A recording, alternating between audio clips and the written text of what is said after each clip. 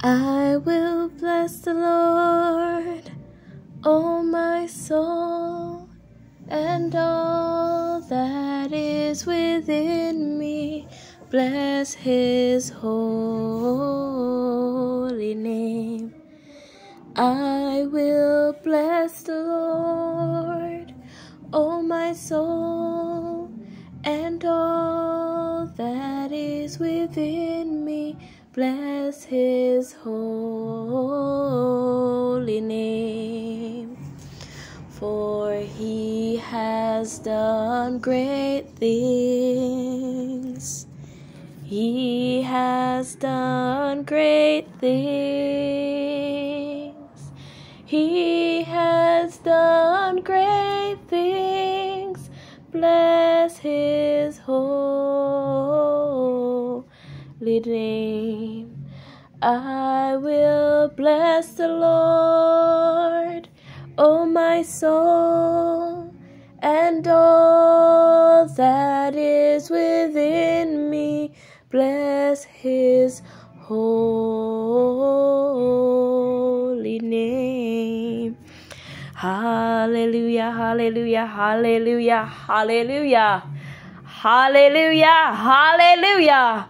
Hallelujah, hallelujah, hallelujah, hallelujah, hallelujah, hallelujah, hallelujah, hallelujah, hallelujah, hallelujah, hallelujah, hallelujah, hallelujah, hallelujah, hallelujah, hallelujah, hallelujah, hallelujah. We bless the Lord. We magnify him. We exalt the living God. We exalt the King of Kings. We exalt the Lord of Lords. Worthy is the Lamb. Hallelujah. Worthy is the Lamb. Hallelujah.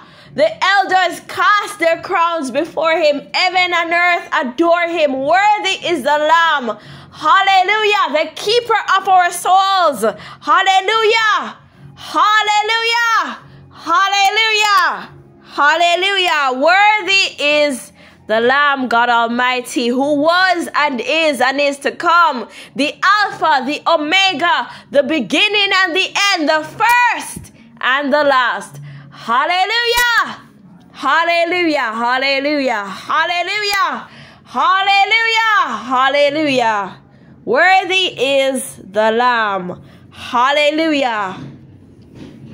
At this time, I would like to welcome you guys on to another fired up episode. We would just like to worship our King of Kings and exalt him and lift him up. We have made it to day 14, and it's only by the grace of God that I'm still able to come on here in this fashion and do this. It's only by the strength of the righteous right hand of God that I am upheld. I don't know if you guys have heard it over the last few days, but I've been a bit under the weather, and glory be unto the name of Jesus Christ.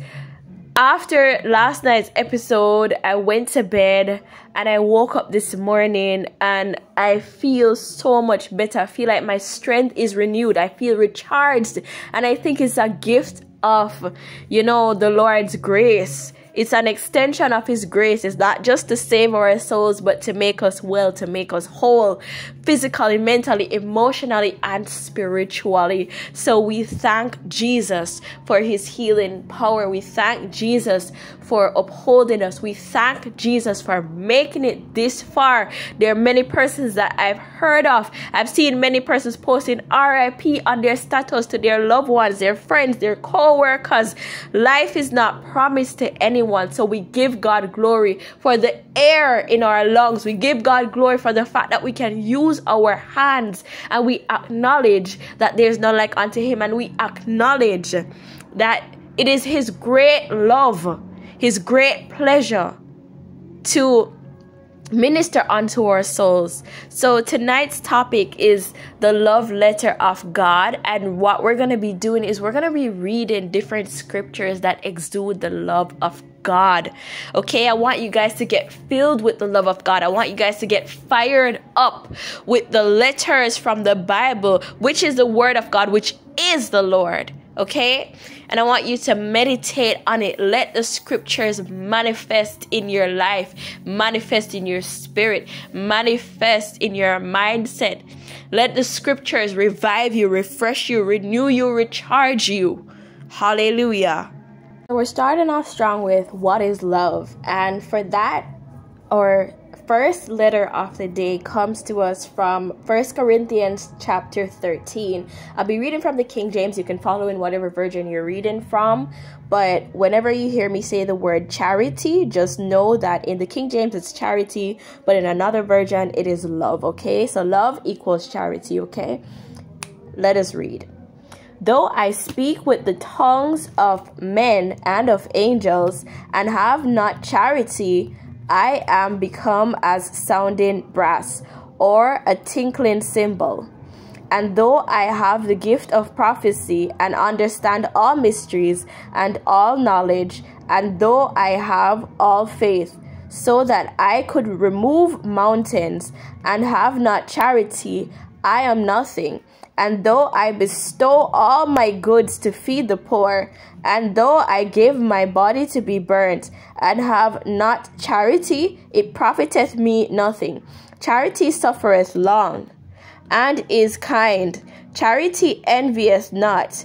Charity vaunteth not itself, is not puffed up, doth not behave itself unseemly, seeketh not her own, is not easily provoked, thinketh no evil, rejoiceth not in iniquity, but rejoiceth in the truth, beareth all things, believeth all things, hopeth all things, endureth all things. Charity never faileth. But whether there be prophecies, they shall fail. Whether there be tongues, they shall cease. Whether there be knowledge, it shall vanish away. For we know in part, and we prophesy in part. But when that which is perfect is come, then that which is in part shall be done away. Amen. Now let's do a deep dive into why should we love. And for that, we're going to head over to 1 John chapter 4. We're going to begin reading from wherever the Holy Spirit leads. And I'm just staring at this book because I am waiting on the Lord to tell me where we going to read now. Okay. Reading from verse 7. Beloved, let us love one another, for love is of God. And everyone that loveth is born of God, and knoweth God. He that loveth not, knoweth not God, for God is love. In this was manifested the love of God toward us, because that God sent his only begotten Son into the world, that we might live through him. Herein is love, not that we loved God, but that he loved us, and sent his Son to be the propitiation for our sins. Beloved, if God so loved us, we ought also to love one another. No man hath seen God at any time. If we love one another, God dwelleth in us, and his love is perfected in us. Hereby know we that we dwell in him, and he in us, because he hath given us of his Spirit. And we have seen and do testify that the Father sent the Son to be the Savior of the world. Whosoever shall confess that Jesus is the Son of God, God dwelleth in him, and he in God. And we have known and believed the love that God hath to us. God is love, and he that dwelleth in love dwelleth in God, and God in him. Herein is our love made perfect, that we may have boldness in the day of judgment, because as he is, so are we in this world. There is no fear in love, but perfect love casteth out fear, because fear hath torment. He that feareth is not made perfect in love. We love him because he first loved us. If a man say, I love God, and hateth his brother, he is a liar. For he that loveth not his brother whom he hath seen, how can he love God whom he hath not seen? And this commandment have we from him, that he who loveth God love his brother also. This next bit is a letter to those who are hurting, and it comes to us from Revelation chapter 21. And I saw a new heaven and a new earth, for the first heaven and the first earth were passed away, and there was no more sea. And I, John, saw the holy city, New Jerusalem, coming down from out of heaven, prepared as a bride adorned for her husband. And I heard a great voice out of heaven saying, Behold, the tabernacle of God is with men, and he will dwell with them, and they shall be his people, and God himself shall be with them and be their God. And God shall wipe away all tears from their eyes. Like he's literally gonna use his hands that you've been waiting to feel on your face for the longest of years that you've known that there is a God, and wipe away the tear from the corner of your eye. He's gonna put both his hands on your face and he's gonna wipe it away. And God shall wipe away all the tears from their eyes, and there shall be no more death, neither sorrow nor crying, neither shall there be any more pain. For the former things are passed away. And he that sat upon the throne said, Behold, I make all things new. And he said unto me, Write, for these words are true and faithful. Hallelujah. This is for those who are seeking restoration for their bloodline from generational curses. Joel chapter 2, verse 25 onwards. And I will restore to you the years that the locust hath eaten, the cankerworm and the caterpillar, and the palmer worm, and my great army which I sent among you. And ye shall eat in plenty, and be satisfied, and praise the name of the Lord your God, that hath dealt wondrously with you.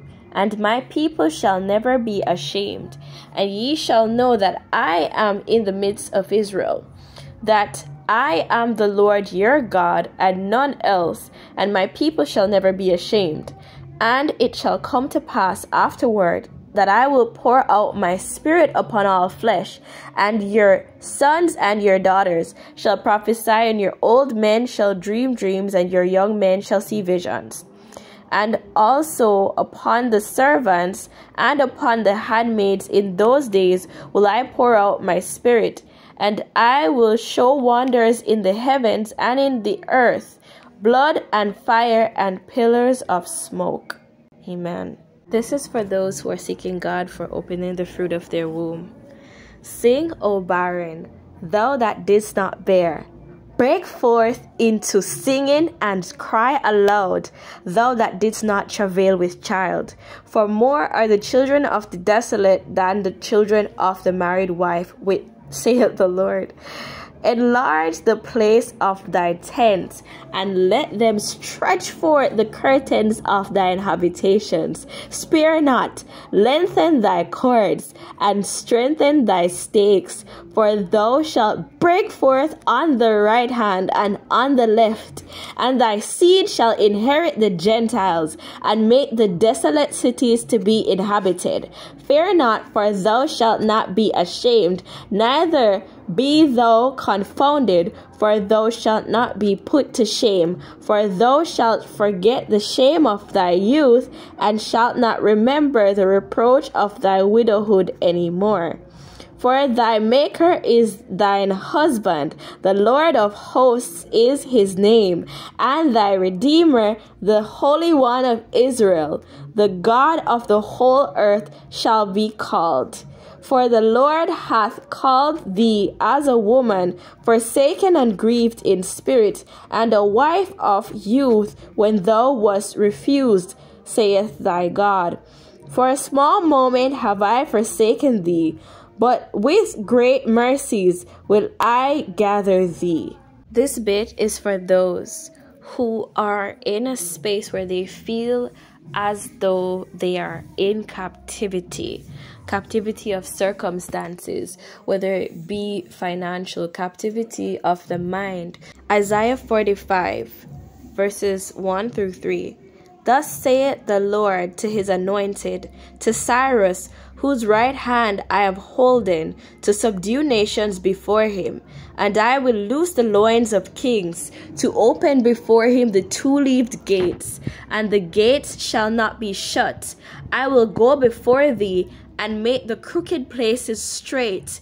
I will break in pieces the gates of brass, and cut in sunder the bars of iron. And I will give thee the treasures of darkness and hidden riches of secret places, that thou mayest know that I, the Lord, which call thee by thy name, am the God of Israel. For those who seek provision, this bit is for you. Luke chapter 12, reading from verse 23. The life is more than meat, and the body is more than raiment. Consider the ravens, for they neither sow nor reap, which neither have storehouse nor barn, and God feedeth them. How much more are ye better than the fowls? And which of you, with taking thought, can add to his stature 1 cubit? If ye then be not able to do that thing which is least, why take ye thought for the rest? Consider the lilies, how they grow, they toil not, they spin not. And yet I say unto you that Solomon in all his glory was not arrayed like one of these. If then God so clothe the grass, which today in the field, and tomorrow is cast into the oven, how much more will he clothe you, O ye of little faith? And seek not ye what ye shall eat, or what ye shall drink, neither be ye of doubtful mind. For all these things do the nations of the world seek after, and your Father knoweth that ye have need of these things. This portion is for those who are seeking healing.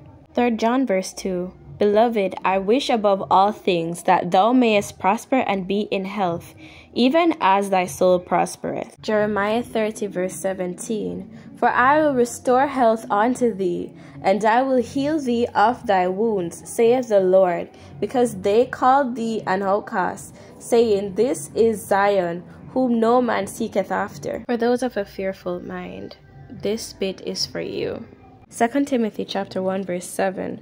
For God hath not given us the spirit of fear, but of power and of love and of a sound mind.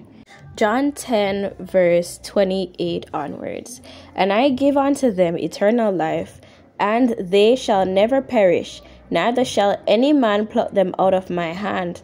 My Father which gave them me is greater than all, and no man is able to pluck them out of my Father's hand. Deuteronomy 33 verse 12. And of Benjamin he said, The beloved of the Lord shall dwell in safety by him, and the Lord shall cover him all the day long, and he shall dwell between his shoulders. Hallelujah. Isn't it beautiful to dwell between the shoulders of the Lord, to dwell in safety, to trust and know that the God that keepeth Israel neither slumbers nor sleeps. Like, God does not sleep a wink, so the enemy is not going to be able to harm us, because he tells us his blood covers us. He tells us that he watches over us. He tells us we're in his hands. Nobody can pluck us out. This has been the letter from the bridegroom. I trust that your heart was able to receive it, was able to grab it up, was able to meditate on it, and I pray that the word of God will manifest itself in your life. In the name of Jesus Christ, thank you for listening to this letter from the heart of God. Now you can go cry in a corner and worship your Jesus. Now you can go and praise your God. Have a blessed night.